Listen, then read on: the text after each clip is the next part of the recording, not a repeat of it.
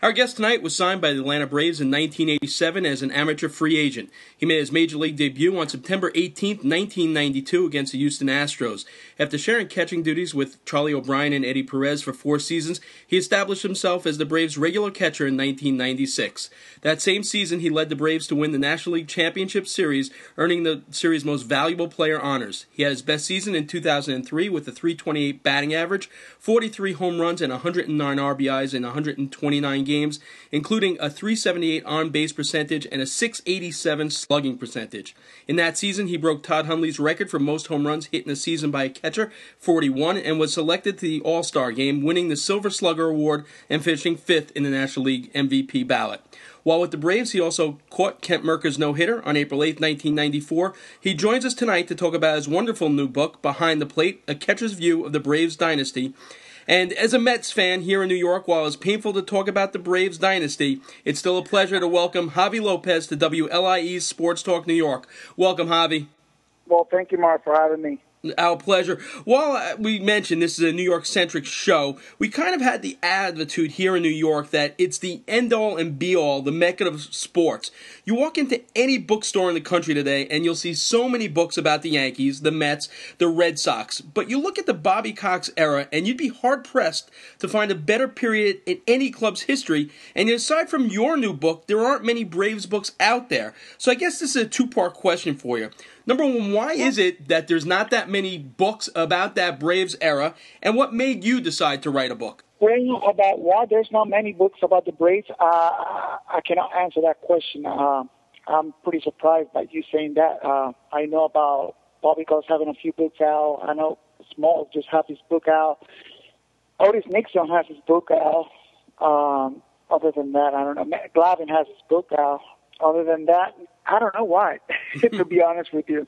You're right. I mean, there's a lot to talk about the Braves. We have a 14-year run going into the playoffs and the World Series. And even though we only got one World Series, we still, make it into the playoffs for 14 years in a row, that can be harder than just winning a World Series. It's a lot harder winning 162 games than a series of 7 games. But yeah, you're right. I don't know why there's no more, books and biographies out there about the Braves. What makes me decide to write a book was friends, fans, and my own family. They keep pushing me to write my own autobiography.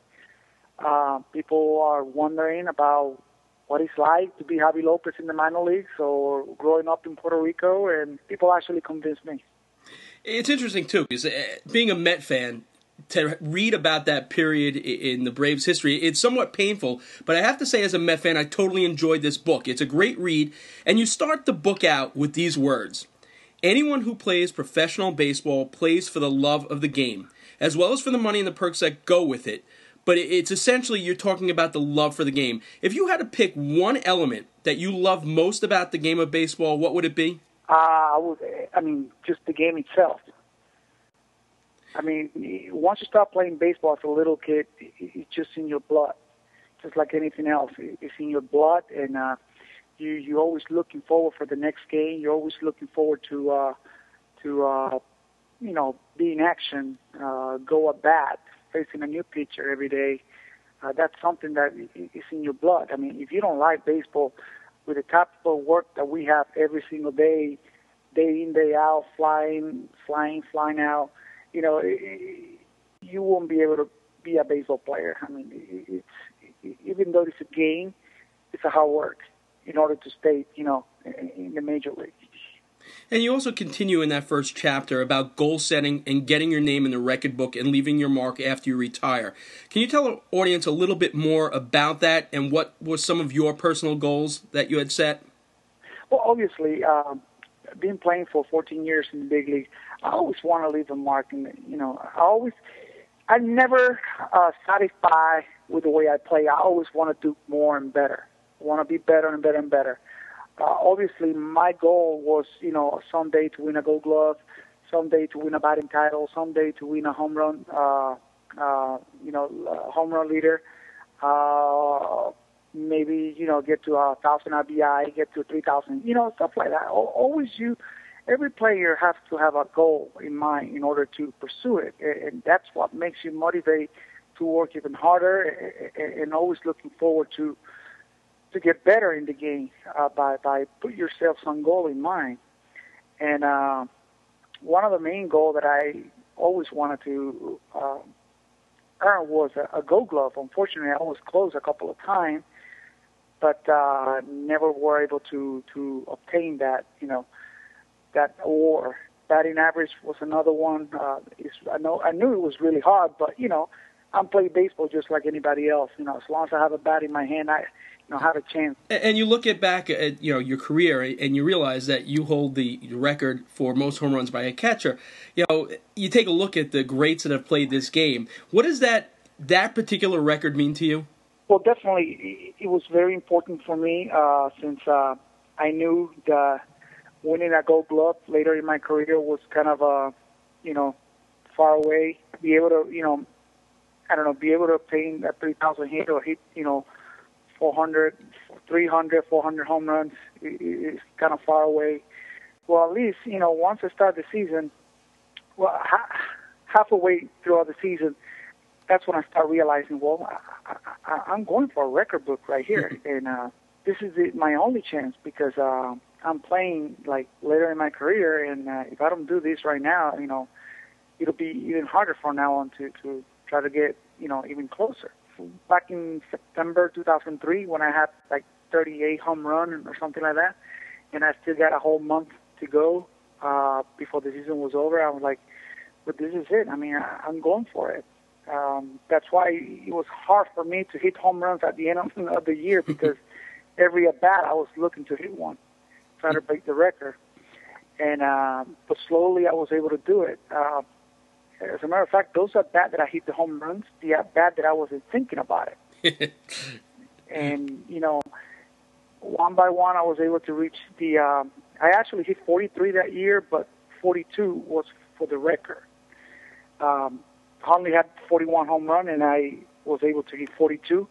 As a catcher, I hit another one, 43, but that came as a pinch hitter, so that doesn't count. Right. Now, the book also touches on your childhood in Puerto Rico, as well as your family, which many people probably don't realize this. It includes a two-time Olympian, a former brother-in-law who hit over 400 home runs in the major leagues, a current brother-in-law who was ranked by Sports Illustrated as one of the world's top athletes in 1979. So could you tell us a little bit about your family and what growing up in Ponce was like? Well, my sister's husband, his name is Cheyenne Basayo. He was an Olympian swimmer back in the 70s and 80s. He actually he competed for the United States, even though he was born and raised in Puerto Rico. He went to University of Miami and compete for his school, for his college, and become an Olympian for the U.S. And he won a gold medal in Moscow, the Olympics in Moscow, and I believe he won a gold medal in Los Angeles. We were lucky to have him in our family. He's been a very well-known guy in Puerto Rico and in the swimming community. He actually has his own swimming academy in Boca Raton, Florida. And my other sister used to be married Juan Gonzalez. Wasn't for long, but it was official that they were married for a period of time. Right. And unfortunately, that didn't work out. And she also was an Olympic volleyball player as well, right? Yes. She also played for the Puerto Rican national team, volleyball, and she also played volleyball for Puerto Rico, and she competed in Olympics in Seoul, Korea, in Barcelona, and she competed in different Pan American games, quite a few. And she played volleyball for 22 years. Now, this portion of the book really made me feel old because you give credit to Jose Cruz, and I remember watching Jose Cruz as a rookie. You remember fondly a clinic you attended, but more importantly, advice he gave you directly. And to me, it's one of those wonderful stories. And perhaps given the state of baseball today, I don't know if something like this could happen. Could you tell our listeners a little bit more about that day when you were with your dad in Arroyo and the advice one of the best Houston Astros of all time gave you? Well, he was the first time I saw him was in Ponce, where I'm from. He was doing a clinic with his brothers. He got two brothers, Cirilo and Hector, and he was doing a clinic that day. Basically, he was teaching us how to, field. Because they were playing the outfield, he was teaching how to do, fielding in the outfield and hitting. And obviously, he was giving us advice about, what kind of attitude you need to have in order to become a major league player, which is, have a lot of dedication, respect, always listen, and all that, kind of, stuck in my head, and never let that go. I always remember that. That's exactly what I did, when I signed professional baseball. I always, respect everybody and always listen and just do what they say, just by having a good attitude like that, coaches like that, and teams like that. And that gets you, a good reputation, which is what, teams like on players. Not necessarily the ability to play baseball, but they also look at the attitude. Talking about attitude, one of the turning points in your career was an emotional breakdown you actually had while struggling in the minors. You talk about it in detail, the stress your dad would put on you, constantly asking you why you keep swinging at bad pitchers. You talk about some of the obstacles you met with in the minors, the language barrier, as well how important Grady Little was, your manager at the time. What were some of the things you remember most about your years in the minors? Well, that breakdown was when I was in playing for the Durham Bulls. Unfortunately, I wasn't hitting the way I knew I can. I'm capable to hit, and I couldn't figure out what was going on with me. The good thing about Grady was that he's giving me the confidence, always believed in me, and thank God he did that, because otherwise, who knows, I would have been released probably when I was in single A. But he always believed in me, and I always struggled. And I knew he believed in me, and that's why it was so frustrating for me to not, be able to hit the way, he would love me to. I struggle at the end, and, I meditate, I think a lot, I try to calm down myself and, think and calm down, because the frustration can get you, into a deeper hole. And I was trying to, stop that from happening. And the following year, I just, completely fresh, go to spin training, and unfortunately, the following year, I had the best year of my career in the minor leagues. I was the MVP of the Southern League in WLIE. I ended up winning the batting title. And at the end of the season, I got called up to the big league. You mentioned being called up to the big leagues. Over the course of the last 4 years, we've had the opportunity to speak to many, former major leaguers about their major league debut. And I really don't recall anyone having the same type of experience as you did, because your major league debut also marked the first time that you ever set foot in a major league stadium. Could you tell our audience a little bit about how that whole experience was for you? Well, it is, how can I explain this? It was amazing. Been playing in so many minor leagues baseball field, never ever been into a major league ballpark. And when I got called up the first time, it was the first time I, stepping into a major league baseball stadium. Once the taxi was driving by the stadium, I was already amazed how big the stadium was, how many people there were already out there waiting to get in. It was unbelievable. I'm like, wow.